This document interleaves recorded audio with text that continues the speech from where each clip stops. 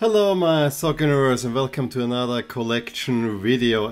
This is now the last one for the La Liga teams where I want to show you a jersey from my collection until we get, maybe there's some more time and can show you more jerseys from La Liga. As I know, I'll do the Serie A review next, and there I will show you a few one of my Italian shirts, although most of which you have already seen in videos, but I have so many, so let's go. But I decided, instead of showing another Barcelona away jersey or,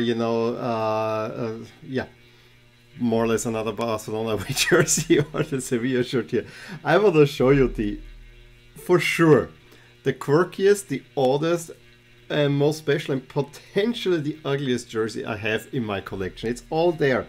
However, I do love it dearly. It is this Granada jersey that I got this year. From the 12-13 season, although it was never worn, because this is a prototype from Legea, and I think they switched it over, I want to say Luanvi, but some other company.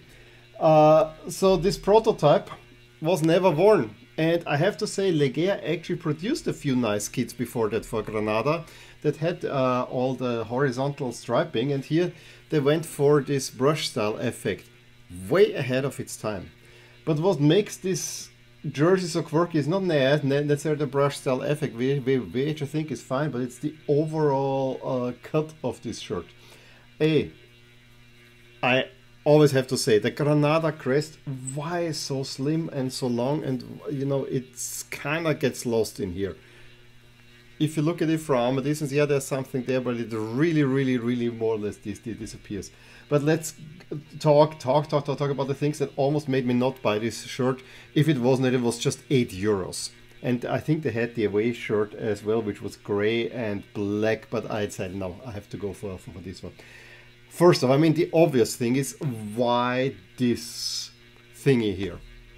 It looks a little bit like a nun, but if you wear it, it actually looks like there's a cape attached to you. I definitely, with the cut, look at how this gets. It's not as, but the cut gets very slim towards the bottom. And with the horizontal striping, when I wear this, and that's why I actually like to wear it, I look like a superhero. Watch just the beginning of the first part of the La Liga review for this season, and you will know what I mean. This paired with, and also the slivers here, accentuating basically a athletic body shape, which I definitely do not have. It's just the weirdest of cuts. Then on top of that, look at the sleeves. If it was all white, no, they add a little bit of red here in this huge patch, and then there, I have to say, this would be a nice Legea logo, to be honest. I think this is one of the least, this is an underappreciated logo. I think this is great. This would be great if Legea was a bigger company.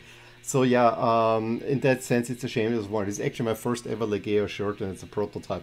It has actually, beside the Legea here, some other really cool features. For instance, this holographic tag here.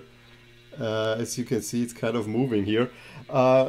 Then, as I said, really weird. This sliver here, I never understand this, which is kind of a slightly ventilated material, as is the one down here.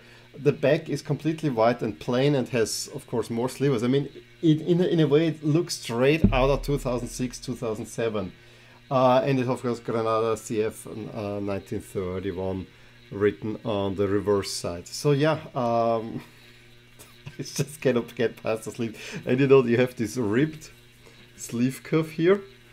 And then this patch, it's so unmotivated the way it doesn't make, it is not a particular shape, it just goes very weird. So there's so many things that are wrong with this shirt.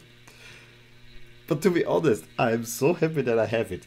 Granada was doing well in the Europa League last season, so I actually got quite some mileage out of it, and I beat Barcelona away from home. Then, I actually do wear this shirt because it is kind of flattering on me, despite all the weirdness. It is, as I said, it's definitely not the nicest shirt. I have to say, the shirt when Granada came last time up, was it the 18-19 or the 19-20 season? I want to say the 18-19. 1819 or 1920? 1920 probably. Well, it doesn't matter. It was a really nice one. They had like the red stripes and there was a little bit blue in between. It was a Nike creation, which I was actually fond of. But as I said, it's a super quirky jersey. Here it also says Legea Team. There's a tag on the side here. Legea Team, officially licensed product. I mean, it's a really interesting jersey, and even like the material is kind of soft. So there are some good things about it. It's just when I saw this one, I said, yeah, this is Granada, but I'm not gonna buy it. And I said, okay, €8. I'll tag it onto the order. It's fine. So yeah, that's how I got a Granada shirt. It is a prototype, but it is a rather special shirt, I would say. So I, of course, have no recollection of Granada during the season. So I would like to know if you have any associations with this shirt, or if you have any thoughts, or how do you like it? I mean, even the color is weird. What do you think about this shirt? As I said, it is probably the ugliest shirt that I have. But I needed a Granada shirt, and it does the trick. And I love to wear it. So yeah. I said this now many times. In any case, give me a thumbs up if you enjoyed this video, subscribe to my channel if you want to see more videos like these. I will talk to you soon. Bye. I really hope you enjoyed this video, and if you did, here are some videos and playlists that you might enjoy too. Also, please consider subscribing to my channel, as it will keep you updated on all the things that are rotating in my soccer universe. And with that, I'm going to wish you a wonderful day.